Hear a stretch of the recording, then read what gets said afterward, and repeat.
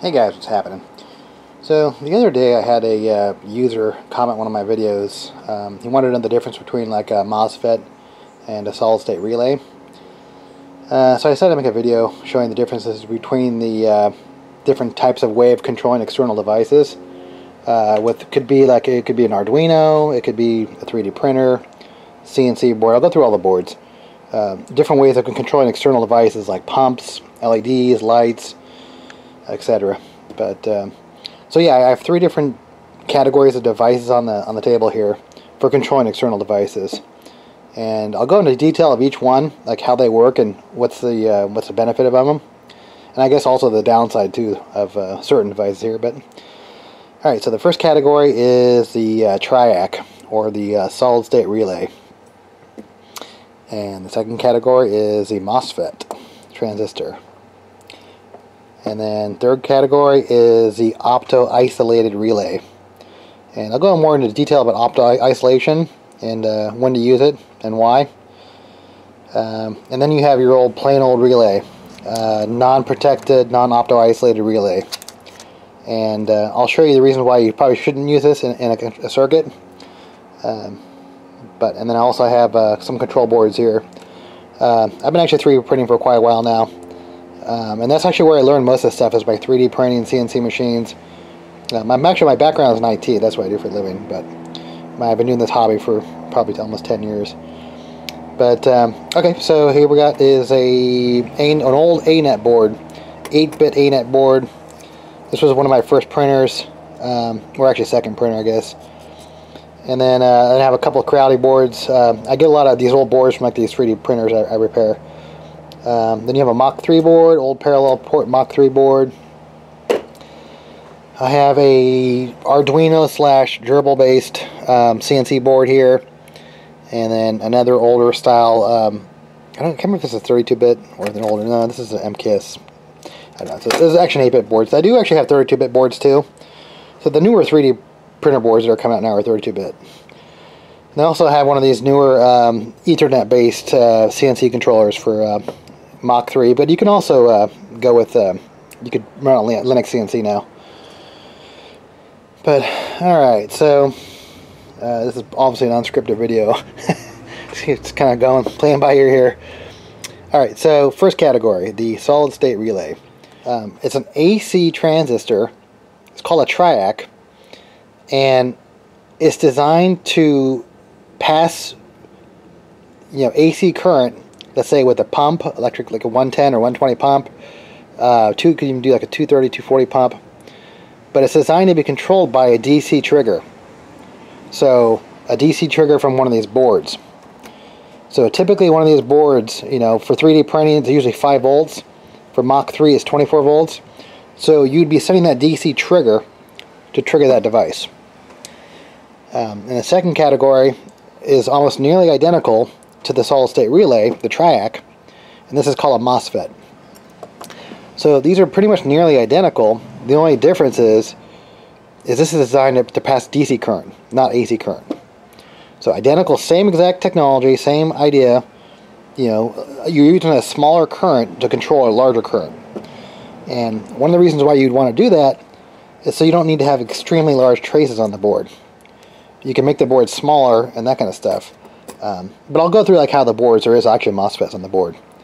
But yeah, so you can actually so this would be typically used in say like a heated bed for a 3D printer, where you don't really want to pass that huge amount of current through your board. You want to have it controlled by an external device. So any larger bed, smaller 3D printers probably don't need this, but any like large bed, like 300 millimeter by 300 or bigger would probably do that. But so yeah, I fix a lot of 3D printers, and any larger bed would have an external MOSFET, any decent brand. Okay, next subject or next category here is the Opto isolated relay. And actually, maybe I should write it down. If you're not familiar with an optocoupler, so when you hear the term, it's used a lot when you're buying this stuff, the opto isolation. What they're referring to is called an optocoupler. And it's a way to control a device without actually having any wires attached. So they're completely isolated, two isolated circuits, and it's almost like it's the exact same concept because it's photo. It's called opto, right? So opto, right? So it's basically like having a TV remote, like you're controlling your TV remotely, but you're not connected to the TV in any way at all. Like you're totally separate from the TV, right?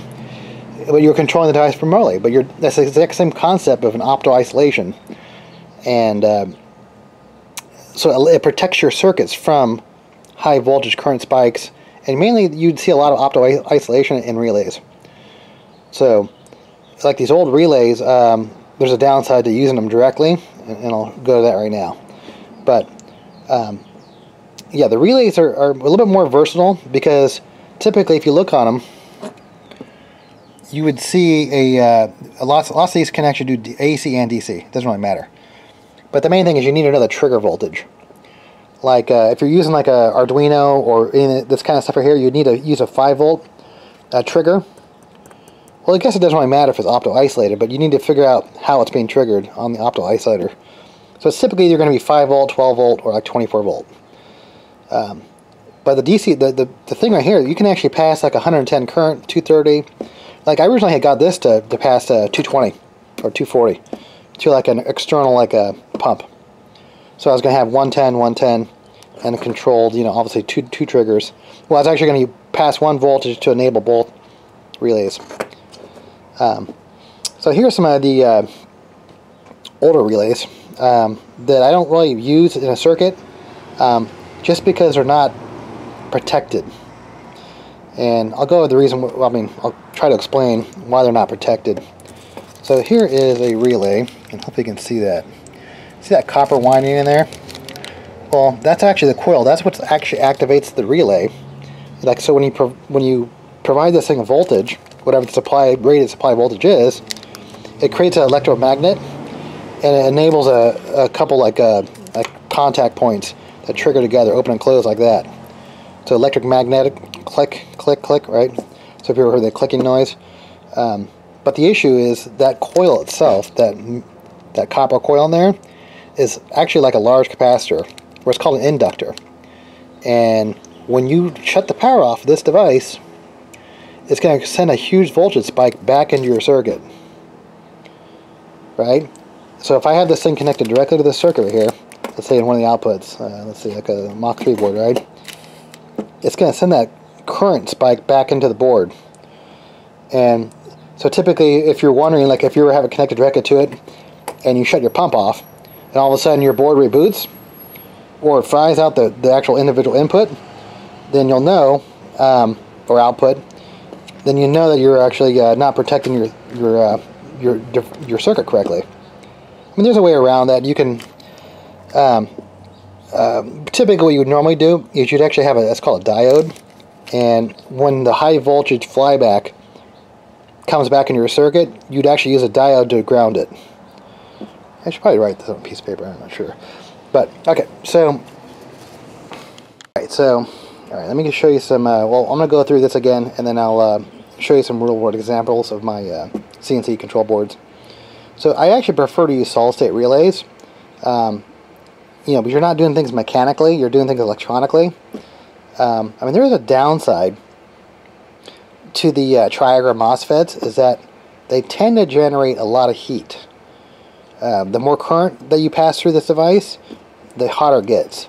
So if you look at this, this is actually a high-end Triac here, a solid-state relay. And see that huge heatsink on there? So, actually I even have another board, I'll show you that in a second, but this is the same thing. This is designed to be mounted to a heatsink right here. So you put some thermal paste down there. But really, if you took this thing apart, it would look just like this. You'd probably have something like that in there. I mean, the Triacs, they look almost exactly the same as a MOSFET. It's typically like a 3-post transistor.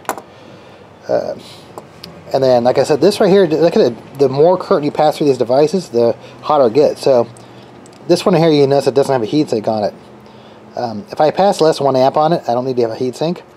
But if I go over 1 amp, I think it's rated at 5 amp, then I need to actually put a heatsink on there to absorb some of the heat. But yeah, this is definitely my preferred, for controlling motors, because I'm not dealing with clicking noises and, the possibility of somehow I mean, even though these are supposed to be protected, also opto isolated, you know, if they're not wired right or something wrong with them, you're going to send that voltage spike. Because I've even actually had an opto isolated relay. Somehow, I don't know what was going on with it, but it was still sending a voltage spike back into my circuit and rebooting my board. So this is not 100%. I mean, it depends on how they wire it at the factory. Also, you should always ground trigger it if you like a relay. I mean, if you can. I mean, the preferred method is to have a positive source always connected or directly connected to it, and then the relay would be triggered by a ground. So if I was controlling like let's say like a hotbed, LED lights, anything with DC powered, I'd use this MOSFET here. So yeah, these are a couple of beds. This one came out, I think, out of a Crowley. This was some other projects I was running, but so hopefully this makes a little bit more sense with the opto isolation. And some of these actually boards that with it now, let me show you this.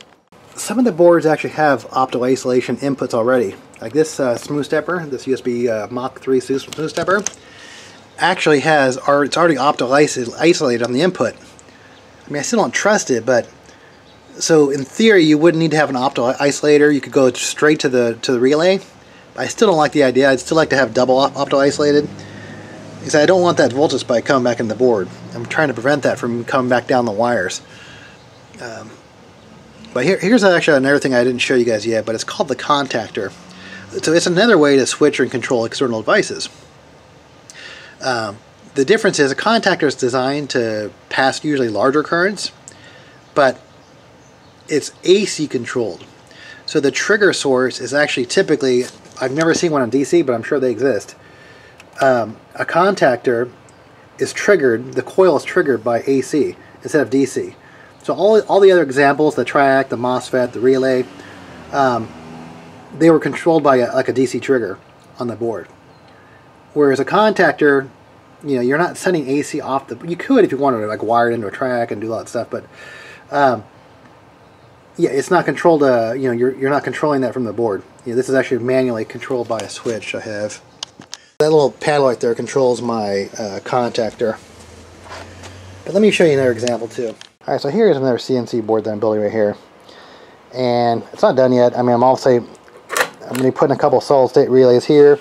The one that I showed you, let me grab that. Alright, so here we go. This is a solid state relay. This is the one I just showed you. And they came with heat sinks. So when they're actually done, they'll be on these heat sinks right here. Alright, so let me show you what's going on with this thing so far. So I don't really actually have the control switch. Alright, so here is the control switch. I'll just keep that there, the paddle switch. So I can explain to you what's going to be happening here. Alright. So I have 220, 240 volt coming in. 110, 110, neutral, ground. And I actually have the neutral wired here because my pumps are 110. So I need to be able to break off the neutral to supply 110 for the, when I say 110 I mean like 120. I mean it could be, you know, it's fluctuated over the years. So basically this is providing the source. I'm setting 220 back up to my breakers here. Okay. And that's basically feeding these contactors, these AC contactors. And when these are triggered by this will send out, this will be wired into the 120 AC circuit. That will activate the contactors, which will then power on the two power supplies, 24 volt for the CNC board, 48 volt for the my servos. I'm actually running like the integrated servos. And then one of the contactors will come out and feed these solid state relays here. Remember the triacs or AC, right? And then my spindle motor will come in here. My 240 volt spindle motor will come into each leg. So I'm doing 110 or 120, 120. It's coming off. And this will be controlled directly by the control board. This will be a 24 volt output from the control board. The control board will be mounted on a different backboard because you want to separate your high voltage from your low voltage. Because AC actually has it will pick up a lot of EMI in your circuit, so you want to separate them, keep them as far away as possible. And then run shielded wire from your control board down to the relays and the MOSFETs or whatever you're going to be using. So So that will be controlling the spindle, and then you know, to control the pumps. So I have 2 outlets here, and that can be controlled by 2 different posts here.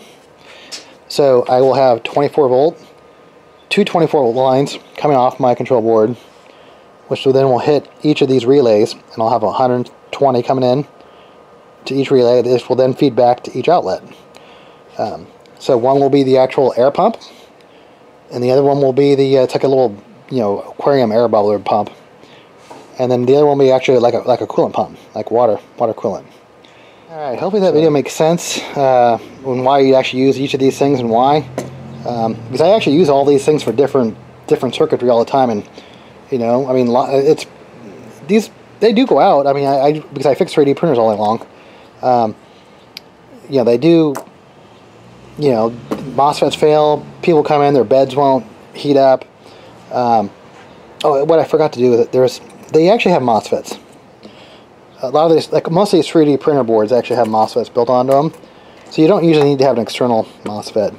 So if you look at these right here, those are MOSFETs. Typically they'll be under a heatsink right here, heatsink here. But you'll also notice that the terminals will typically be bigger. Like a lower current stepper motor is pretty tiny, but you know, even the white, because you're passing a larger current. But you also notice the tracers on the board will be thicker too. So wherever you actually have a, you know, like either a hot end or heated bed, it will be a larger trace. But hopefully this video helps somebody. If you're new to this stuff, you know, I mean, this was kind of confusing, the difference between like why you'd use each one. So yeah, but if you can, try to stay away from coils. I mean, straight relays if you can. You know, always make sure you protect your circuit.